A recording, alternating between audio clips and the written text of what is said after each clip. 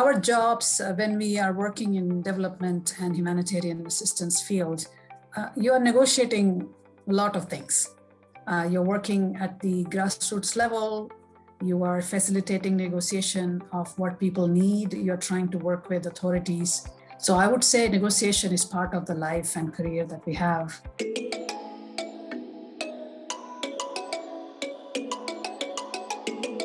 I speak Tamil. I come from India, from the southern part of India. I speak Malayalam and Tamil.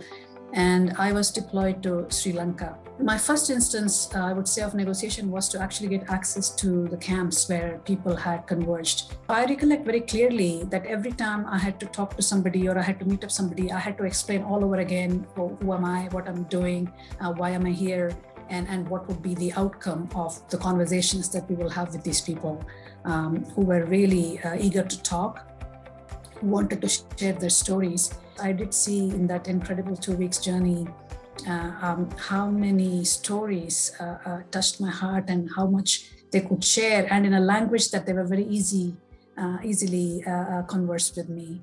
I didn't need an interpreter, so I could really get firsthand information, and that really helped us as my organization was putting together a response plan.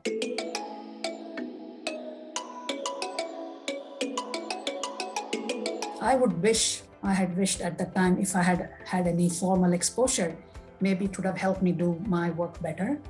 But I relied on my ability and my experience of working with village, township, provincial, subnational level, and my interaction with a lot of governments and other stakeholders. Definitely now when I actually go through different trainings or different meetings with practitioners who are staff negotiators who are being formally trained for mediation, for diplomacy and negotiation, I really benefit from listening to them and from tips that they provide. So I guess one has to look at when you're in the beginning of your career, learning as you do, and then you really get into formal learning as a leader or as a manager. You can bring the two together in your practice.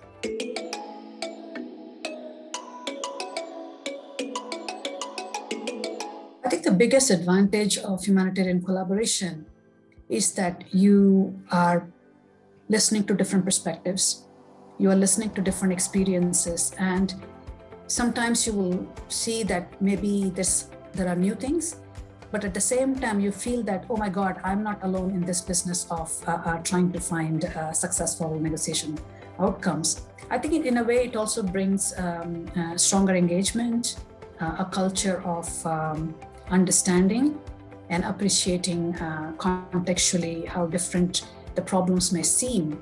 But when you collaborate, you could actually find viable common solutions. So I think the focus on building the individual skills, given the context in which all of us work, is a very critical area that CCHN is really investing in, and the expertise that comes along to provide that or transfer that kind of skills to others.